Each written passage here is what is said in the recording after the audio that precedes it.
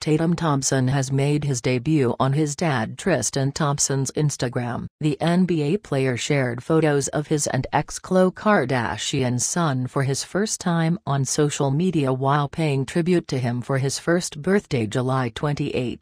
Tristan is seen smiling while holding Tatum, with both wearing sunglasses. In one pic, they look directly at each other as the toddler reaches around his dad's face. Tatum, Tristan wrote, "Happy birthday my son, you are a reminder of what life represents to me. You have taught me every loss comes a lesson and you are my gift. You are my reminder of all of God's messages. You are the reason that I began my story." The basketball player continued, "The mistakes along the way are lessons not failures. There is no expiration date to reinventing yourself. Tatum, your sweet soul reminds me of God's grace. You are a future king my son and I am so blessed to be your dada." Tristan rarely shares pics of his kids on social media. He has occasionally posted photos of his and Khloe's daughter True Thompson, 5, and his son Prince Thompson, 6, who he shares with ex-Jordan Craig.